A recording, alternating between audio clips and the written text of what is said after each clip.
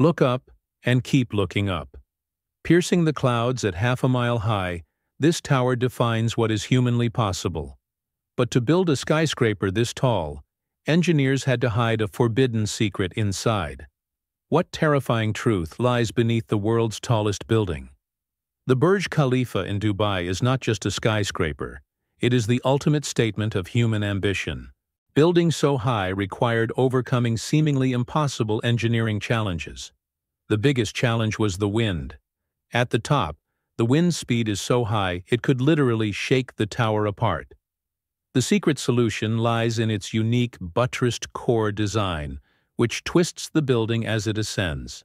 This twist constantly confuses the wind, preventing it from building up pressure on any one side and stopping the tower from swaying dangerously. Another forbidden secret is the heat. To keep the inside cool in Dubai's extreme desert heat, the building uses a massive amount of electricity, equivalent to running 360,000 light bulbs at once.